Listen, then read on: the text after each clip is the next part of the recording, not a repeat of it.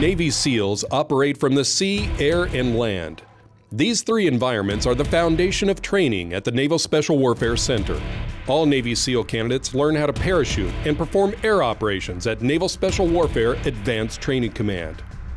This is one of the last courses candidates must pass before earning the Trident warfare insignia that officially designates them as Navy SEALs. The first course is static line parachuting. This involves jumping out of a plane at 1,250 feet above ground level and parachuting to a drop zone on land. As in all air operations courses, students are medically screened and must be in top physical condition to participate. The 5-day course begins with 2 days of classroom instruction. Experts teach students about the 5 points of performance executed during static line parachute operations.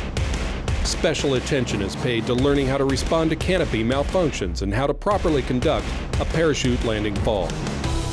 Students get hands-on lessons with their parachute rigs, including donning the gear and learning how to respond to jump master commands.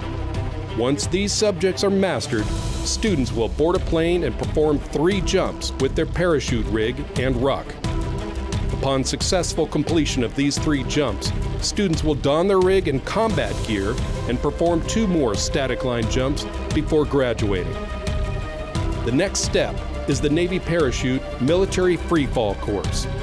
Here, students will perform 4 weeks of instruction in accelerated freefalls, group jumping, high altitude, high opening, and high altitude, low opening jump techniques, and jumping at night, with many other lessons about equipment and procedures.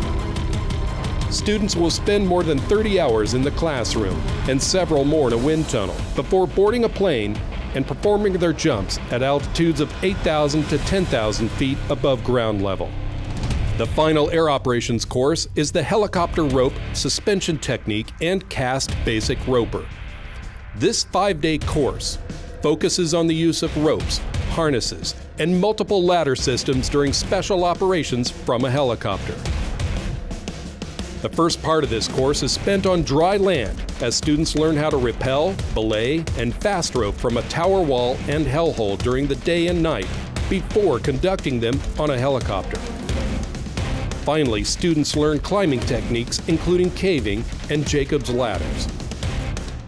Every air operations course is supported by a staff of professionally trained instructors and includes emergency medical technicians, drop zone safety officers with FAA and Navy certified riggers as required.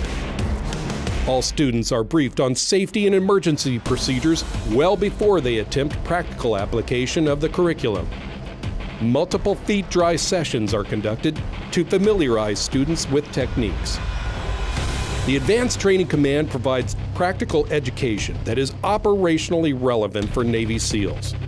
Many missions include insertion by air into enemy territory or extraction by a hovering helicopter during combat operations.